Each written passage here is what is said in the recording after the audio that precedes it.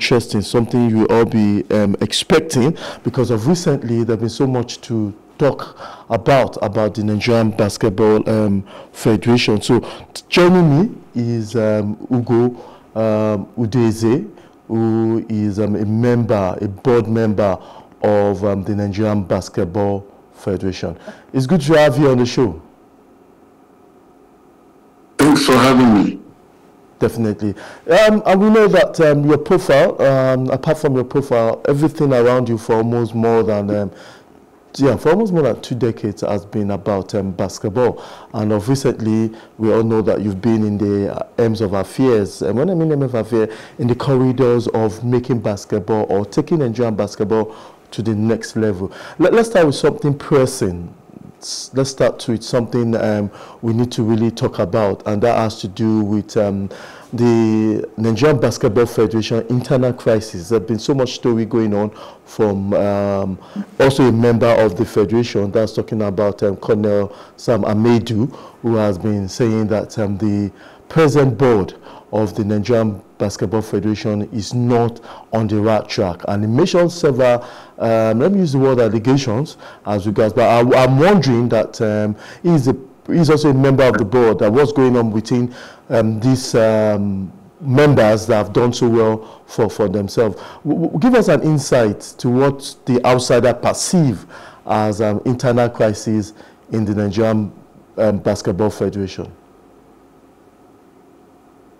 Well, I don't know what, honestly, I don't understand what the internal crisis is. And I heard the gentleman you mentioned, and he's been in the Nigerian basketball, he's been in a lot of boards of the Nigerian Basketball Federation before I was born, for the past 30 years. So I think it's better he explains what the internal crisis means to him. Okay. Yes, interesting also, it was on this one of the program we have on our platform that he said there's been so much about the present board led by Ahmed Kida, that's the president of the Nigerian Basketball Federation, saying that they've really taken him away from committees, and he has been the one that brought about the present board after so much fight with Tijani board and all that, the present board is not going in the right direction. These are his words, and I'm quoting them. These are his words because the program took place on Plus TV Africa, and it's interesting to also have you. He also mentioned issues that has to do with some of the board members benefiting from a sponsorship program that is owned by board members. Just to hear your own view, if there's any, and if there's not any, just to balance the views, the both point of view, if there's any and if there's not any, or if there's what you perceive as if everything is going on well with the board. So I think I'd like to share a story with you on how I know Colonel Sam Amedu. Okay. I think it's very important for your viewers from my perspective. So it's more a personal touch, and so everyone understands what, my own personal journey in the matter. I met Colonel Sam Amedu during, I played for Nigeria in the Under-18 Championships in '96. Colonel Sam Amedu at the time was the head of delegation. And we drove 3 days from Lagos to Yaoundé on a 4x4 on an open bed vehicle, rain and shine, to get to Cameroon. When we got to Cameroon, Colonel Sam Amedu promised us that we will, if we win, we're going to be flown back to Nigeria, because we went through, and some of the members of the team are still alive today. Okay. So they can testify to what I'm saying. We beat everybody there because we were, in part because we were scared to go back by road. Okay. Through one of the most perilous journeys I've ever been in my life, till today. And after we won,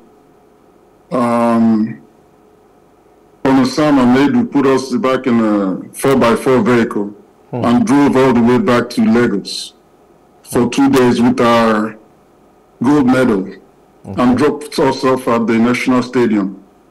without any communication till today.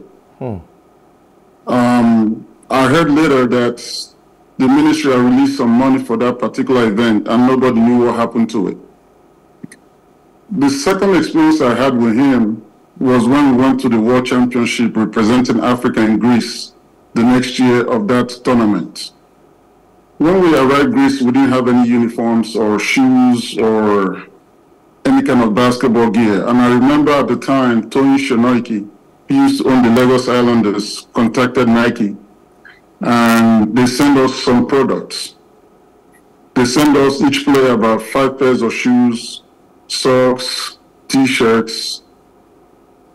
And when it got to us in Greece, we were given only 1 pair of shoes, 1 pair of socks. I remember the captain of our team at that time, Mustafa Abdul Salam, may his soul rest in peace. Okay. Protested heavily, started wearing Adidas socks for the games. That was when they released the socks and shoes to us. Okay.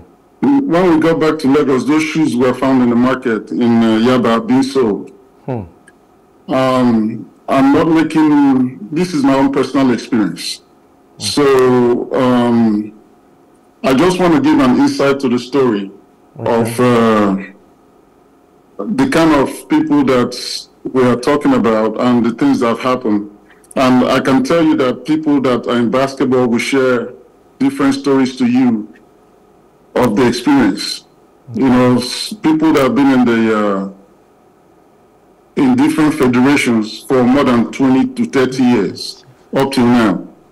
And each time they're in every federation, they have issues with whoever is the president. So, and you were talking about sponsorships. I don't know. I watched the show and I understand what was said about Alpha Sports and collaborations with sponsorships. Let me make this very clear. Okay. First of all, if you look around Africa, all the shoe companies have pulled out of Africa, from Nike to Peak to Puma. I'm not sure there's any African country right now that has an official sponsorship of a uniform. And people don't understand the value you get from being a shoe sponsor is because of the viewership you get on TV. Okay. Before the under-18 championship and before the Nigerian women's team went to the Olympics, as the chairman of the NBBF sponsorship committee, I reached out to Nike, and I have evidence of all this interaction. I reached out to Nike on behalf of the national teams. I have the text message from them till today that says that they are not interested in Nigeria. That the last time Nigeria brought, which is the last NBBF administration brought in Peak, they felt discarded. There was no communication to them, and they saw Nigeria discarded their agreement with Nike without any communication. So they're 100% not interested in dealing with Nigeria. Okay. We reached out to Adidas, which there's communication on that too. We even offered them to sponsor the women's team to the Olympics. Adidas declined. The only people that had an interest was Puma, but they were not interested in sponsoring the Afro basket women. They were only interested in the Olympics. Okay. But we told them, you can't just go straight to the Olympics. There's a process to this.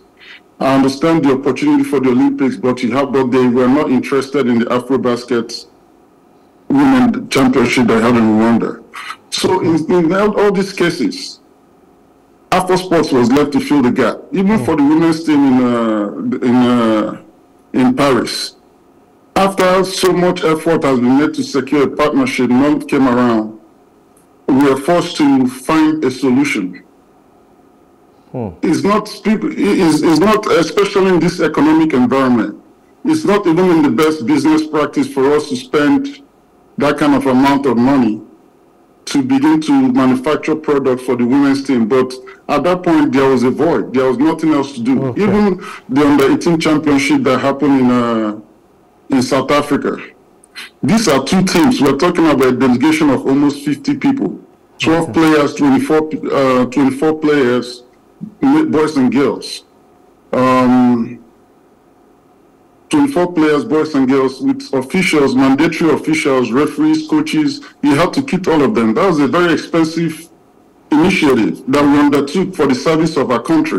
Okay. Nothing else. That game was not broadcast on TV. So did you watch it? It was not any business opportunity for us. We spent a lot of money because of service to the fatherland, to show that we are trying to do everything we can. And then people have to understand, we started Alpha Sports from scratch.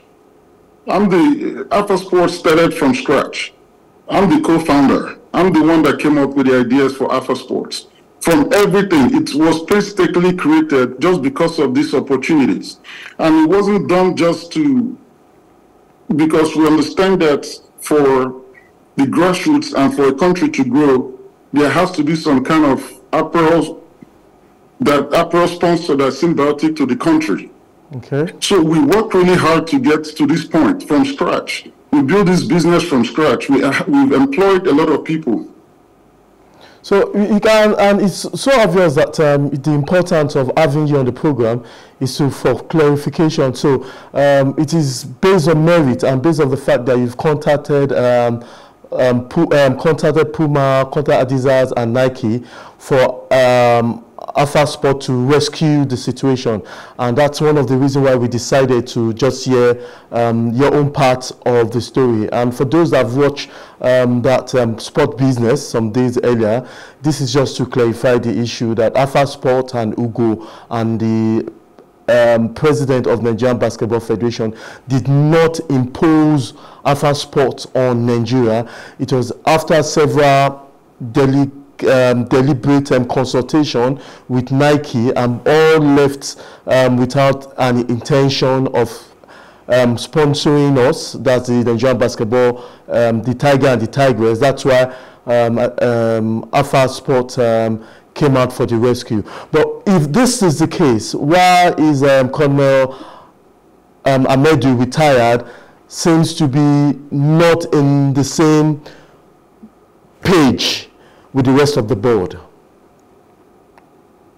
So after I watched your show, I actually reached out to Colonel Sam Amedu. I called him several times, but he did not pick up my call because I wanted to be transparent with him and tell him, look, this is what's happening. I'm not sure if Colonel Sam Amedu has been in any meetings or for a very long time. He's still someone I respect. He was part of my opportunity to be who I am today was also part of the endeavors he took down the road. So it's someone I truly respect and admire in so many ways. You know, but like I said, people are going to have their own intention. I don't know what his acrimony or personal intentions with people on the board or the president of the Nigerian Basketball Federation. And we in the Federation have always said that if there's any issues, it should not be affecting our Federation. If you guys have any, because Sam Amedu and our president, Wisaki, have known each other for over 40 years. They were friends before all these things started. So everybody's saying, if there's any issue, you guys should make it, especially Colonel Sam Amedu, if you have an issue with the president, go and settle it with him personally. Find a way to support the Federation, find a way to support the country. You know, everything, I even saw what he wrote the other day about if some players were banned, if some players did not play, Nigeria would have done better. I mean, criticizing such an historic effort by the Nigerian Basketball Federation and the Nigerian team. You know, who is the sports makes those assumptions that if you have a different player, things might be different. He doesn't even know the process. Even when the head coach of the team was hired, Rina Wakama, he was so critical of her. He was the one that made sure that tried to belittle her, that she did not play on the national team, that she's not good. Look at this same lady is now the head coach of the year in FIBA. You know, when we started the Continental Basketball League, I don't know if you heard about it. This is still one of the best basketball leagues that they ever had in Nigeria. The person that tried to scuttle it called me on the phone and told me to put a stop on the league was Colonel Sam Amedu. And back then I told him, sir, with all due respect, I'm not stopping the league, because he was working with some international federations that were opposed to an independent basketball federation in Nigeria. So I don't understand. I still don't understand why, till today, because he's not in charge, because he's not the person that is controlling the narrative, that everything is wrong. Everything can be wrong. Everything can be wrong. He's been a member of every federation. Sorry? Everything can't be wrong, because, you know, from Nigerians, with what has happened with Wakama, the female basketball, it's so unfortunate that people will think, we can't have an idea that there's someone in there that doesn't want all this to happen. And for Nigerians here, it will really sadden them that one of the best female basketball coach in the world was actually not supposed to be, because Colonel Samuel Amedu, retired, doesn't want her. So this is a big revelation, and it's not going to go right, because Nigeria... what I'm saying to you is on record. He wrote it down. I'm not making assumptions. Everybody in basketball knew he was opposed to her. Well, I don't think he was just opposed to her. I think he was opposed to everything the president of the Basketball Federation did. He didn't know anything about her, but he was so critical of that situation. But I'm glad the NBBF stood fast and stood by the woman, and today she's receiving awards and taking the country to greater heights. So it's very unfortunate that we stop. Yeah. So what do you think Samuel Amedu, who has a very high profile about basketball in the continent and also in West Africa, what do you think he wants, if I may ask? I think that's a question for him. I think for me, he's an elder statesman. He's been a part of basketball from the beginning. If there's something he wants, he can sit down and talk. Every time you hear something, you hear even the crisis that happened with the women's team, you know, all those were orchestrated behind the back. You know, every time you hear, instead of coming out and saying what he wants to say, you see articles that say unknown source. I don't understand what the situation is, and really it befuddles me, because if you look at it and all the things that happened at the Olympics, the Nigerian Basketball Federation was a shining star. Yeah, sure. Look, if you think about it, even before that, the Nigerian Basketball Federation has been a shining star. But the only complaint people have is the local league. Yeah, sure. What's happening in the local league? And I've been the one that says this. There is no country in the world the federation runs a basketball league. No country. In the United States, in Europe, it's all private enterprise. Okay. And I've told people, we've done the CBL, we've done the ABL on our own part. It's an opportunity to invest. It is an opportunity for people to lock in and create their own NBA, create their own CBL, instead of waiting on the government or the Nigerian Basketball Federation, which has no basis or equipment to even run a basketball league. So why instead of people, why don't people capitalize on the opportunity? If it's really a viable, it's a real economic opportunity. Okay. And Nigeria is right for it. Nigeria is will be sitting there. If somebody goes and does it now, everybody will be complaining that these people are taking over the enterprise of Nigerian basketball. Ugo, with what you just said, it's obvious that for every persons watching us, that you definitely have the interest of the promotion of basketball in the country, from the very fact that we all know that no government runs the basketball, and there's a critical need for private investors to really take the challenges. But still on him, on Samuel Amedu, he said that he has been deliberately omitted from every decision-making policies of the Nigerian Basketball Federation, and what we are just waiting for is the next election that will probably take place in 2025 or 2026. Our true is the fact that he has been push aside, if I'm going to use that same word, for policy making. But so far so good. It's obvious that the decisions that the Nigerian Basketball Federation are taking on behalf of the country is in a good light. Talking about the women basketball, and you also admitted that the only thing lacking is because of the local league and all that, and no federation or no government to want is best in position to run the league. But what do you think is the reason why, if I'm to believe what Sam Ahmedu said, why it has been taken away from decision making in the Nigerian Board of Basketball Federation? First of all, when I ran the CBL and the ABL, I was not a member of the Nigerian Basketball Federation. You don't have to be a member of the Nigerian Basketball Federation to impact basketball. You don't have to be president of FIBA Zone 3 to impact basketball. You know, you've been in basketball for so long, there's so much you can add value to. I don't have to be a member of the Nigerian Basketball Federation. I'm a member of the Nigerian Basketball Federation because I represent the Southeast Zone. I'm not because the Southeast Zone is underdeveloped or marginalized, and I found a way, and I thought it would be an opportunity for me to bring that back up. But I don't have to be a member. I'm not interested. You can come take my position on the Nigerian Basketball Federation. The title does not give you... I've never received a dime from the Nigerian Basketball Federation. In fact, I've never traveled for free or extra code in the Nigerian Basketball Federation. The first time I traveled for the Nigerian Basketball Federation was to South Africa for the Under-18 and Abidjan, which I paid my own way, and which I found a way to raise sponsorship for the whole team.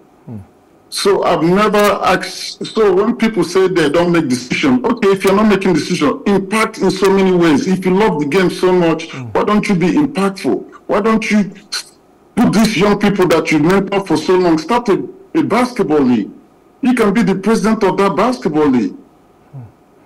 Okay, so we also, here I am, we're also working to start another professional basketball league in Nigeria. And these same people that are crying there's no league, the same people that scuttled the first league that we tried to do. So it's what is the opportunity for them? I don't know. I can't answer that question for him. But I don't think anybody has to be the president of Nigeria. If you love basketball so much, come take the position. Even being the MBB president is a terrible job. The system is I think for me it's a terrible position. If you really want to be impactful, you don't have to be a member of the board. Ugo, something applies to what everybody says in the country, that you don't have to hold a political position to make an impact in the country. You don't have to be the chairman of an association. You don't have to be anything political, and that's the same line you're actually going to. But now let's talk about the league you want to bring about. You mentioned impacts, how impactful you need to be even without having a political or an appointment on the board. And you also said just right now that you're planning to have a professional league. Can you give us an open Nigerian to that, what you just said? So for me, I think the Nigerian ecosystem is ripe for an equity-driven basketball league. I still believe that a basketball player can play basketball in Nigeria, take care of his family, own a house in Lekki or in Asokoro, if it's done properly. I still believe, I'm not just the basketball player, the journalists, the referees, we can build a whole ecosystem around the ball. It needs, the first time we tried to do it, I was still in Nigeria and I didn't understand some aspects, and there were some things that I could have done better. But right now, that is the legacy we want to leave behind. And everybody keeps saying NBBF run the league. The NBBF is set up by people that are voted in committees. It's not done by professionals. So I don't think it's equipped to, the people that are board members don't even get, you need people that you need to set up an office, you need to get people throughout the year to run a professional basketball league. And I think Nigeria is right for it. I understand that Nigeria is going through an economic crisis, but this is actually the right time to set something like that up. So when people complaining, why don't they do it themselves? It's viable, it's there. The facilities are there. We now have the Mo Arena in Abuja. We now have some more facilities in Lagos. We have in Enugu. We have in Benin. We have in Port Harcourt.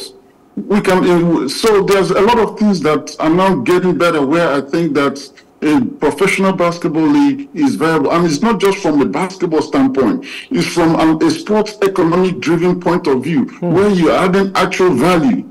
Where you're adding actual value to the economic development of Nigeria. And these things are just there. It's plain and simple for someone to take over. I'm not talking about some of these basketball camps that's done here and there. I'm talking about an equity-driven basketball league where people have joy, want to come and watch games, where they have their superstars. And I think the opportunity is still there for someone to take over if they want. And I think that's what's been the prerogative of the NBBL. To create an enabling environment for somebody to do that. I know it's going to take a lot of hard work, and a lot of people are shying from hard work, but that's actually what it's going to take. And I implore people like Konosama maybe to focus on finding ways to do that instead of criticizing or finding, he has the cachet, he has the human capital to say, hey, Ugo, come, you guys come, let's do this. Why don't we try and do that?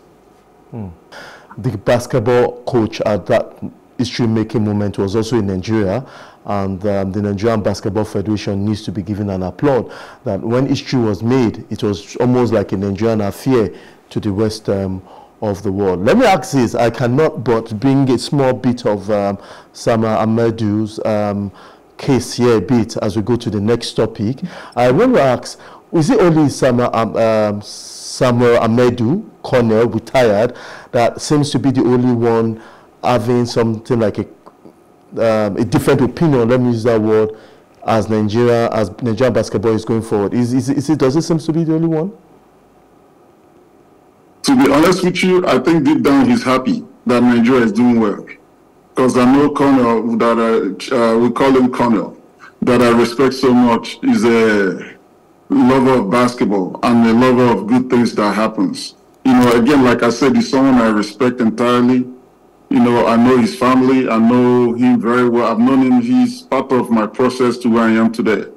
But I know maybe because of some personal issues and some of the things he's having with people on the board, I think he has to say what he has to say because he doesn't want to be, he feels like he's not part of the decision process for whatever reason for the first time in a long time in his basketball career.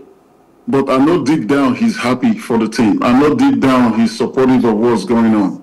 So, but I can't speak for him. Okay. But knowing that he loves basketball, I know, nobody's perfect. I'm sure there are things the federation can do differently. I'm sure there are things the president can do differently. There's no leader that's perfect from top to bottom. All you can do is support. It's not that I agree with everything that happens in Nigerian Basketball Federation. I don't. But I have a president, and I have to support him as much as I can in all his endeavors. And that's what we're supposed to do. We have to respect him. We have to, everybody can't decide for everybody. Only one president. That's why he was appointed. So we have to, at this point, do everything to support him and grow the game of basketball. Ugo, I'm obvious that you've given so much respect, and just for Colonel Sam Amedu retired, I think every other person, also me, I've met him before, and I know that he has done so well for basketball. I still ask, is there any other person apart from him that seems not to follow in the line of what, at least for his reasons, in the line of what the present president, Musa Kida, is doing? Is there another board member apart from him that seems to be not happy with what's going on? Again, I can't speak for every board member. I'm not. I'll be. He can't. Yeah. It will be reckless to think that everybody is, when you have a group of people, even in your own family. Yeah. It's not everybody in your family that's happy about some decisions that's been made about things. Oh, okay. But the point of the matter is, even when you disagree with your family, you're a group, you find a way to solve your problems with each other. And till today, I've never had any interaction, or Connor has never come to me and said, hey, Ugo, I don't like this is what it is. Nobody has ever come to me. I'm on the board. So some of the things I hear from outside. Nobody has come to say, Ugo, what's your process with Alpha Sports? How did you guys, we have a committees. We have a sponsorship committee. We have all these committees. I say, ask me questions. If you have any, and so every time all these things are happening, there's conflict of interest declarations where, for example, if it comes to a point, everybody else handles the situation. So if you have a personal issue with anything, or come, he has my number. Pick up the phone and say, Ugo, I don't like this. What's going on? Give me the opportunity to explain to you. That has never happened. Okay. So if Colonel has met you or met any other member of the board to say his grievances, probably there won't have been leaking out in the media, or there won't have been him granting an interview to the rest of us, because, the media is ready to take every information out there. But if he had come ahead to say this, probably wouldn't have heard what is going on, at least with the Nigerian Basketball Federation. Again, I think some of these issues are very personal and has nothing to do with basketball. Oh, okay. Okay. So, yes, let's go to the last topic of for today. We've been talking with Ugo, who is a multi-talented man when it comes to basketball and sport. Talk about Alpha Sport, talk about being a member of the Nigerian Board Federation. And not only that, our own brand, Nigerian brand, owned by Ugo, is also in Congo, and not just Congo, in Cameroon. And Alpha stands for Africa for Africa. That brand was part of the history-making team of the Tigers when they became the first team ever to qualify for the quarterfinal from Africa. So, but notwithstanding this interesting moment, and which Nigeria were so happy about that moment, that does not stop away the fact that there are challenges for Nigerian Basketball Federation. So, what are the challenges facing the Nigerian Basketball Federation? The challenge is facing the Nigerian Basketball Federation is challenge that's facing all of us in Nigeria. Definitely. I don't think it's limited to federation, and the way I think the system of sports is put together, which I'm not, I don't think the federation is structured enough, and the way it's positioned to run the commercial enterprise of basketball in Nigeria, or even all the other sports. I think they should be able to create an enabling environment for private enterprise to stick out. If you look at other developed countries, whether it's United Kingdom or Europe or United States, sports is private. From the NBA to the NFL to all the basketball, all the leagues everywhere, even cycling, golf, everything. It cannot be all based on government. And I think people do not understand this is an opportunity. And I think for us, that's an opportunity. So, I think instead of people or understanding that the government cannot spoon feed you all the time, you don't need the government to run the league for you. You don't need the government to do anything for you. All you got to do is have the business mindset and the opportunity to create these things and make it happen. There are people that are hungry for basketball. So why don't you go and raise the capital and start a basketball league, start a 3-on-3 league, whatever you need to do. This is a great opportunity in a country of 200 million people. So I think the system for me and what the expectation and the entitlement is what's flawed. Okay. Beyond that, what do you think for the next, the grassroots basketball? How do we take it from the way it is to the next level? That's the Nigerian infrastructure. We have to create more infrastructure and place, and we have to create environments, enable environments for this to happen. Like if you come to the US, you have YMCAs in every neighborhood. You have to get kids, and this. For me, grassroots is not even just about basketball. That's me, I don't think basketball. Grassroots is about finding a situation for our kids to interact. Finding a situation, there's nothing like team sports. When you put your kids in team sports early in life, they learn to work with people. They learn to understand that this person is better than me in this particular field, and this is his position. He's a left winger. I'm good at the right wing. I'm a good defensive player. All these things translates in real life when you're in the office. This person is good in math. This person is good in English. You know, we have to start putting this molds the future. This molds our young kids. Sports is just a template for real life, you know, where kids don't have to make real life mistakes so they can understand competition and understand growth. So for me, grassroots is about creating an enabling environment for our kids to succeed. More than anything, sports is just the icing on the cake. And what you get from sports is just the icing on the cake. Yes, and thank you very much, Ugo, for being part of today's program. Thank you very much for your time. We'll definitely hope soonest, for obvious reasons, we'll be having you talk to you about the next phase of basketball in Africa. Thank you very much, Ugo. Thank you very much. Yes, sir. Thanks for having me. Yeah, thank you. Thank you. Yeah, we'll be speaking with Ugo Udezue, who is a board member of the Nigerian Basketball Federation, and is also in charge of the youth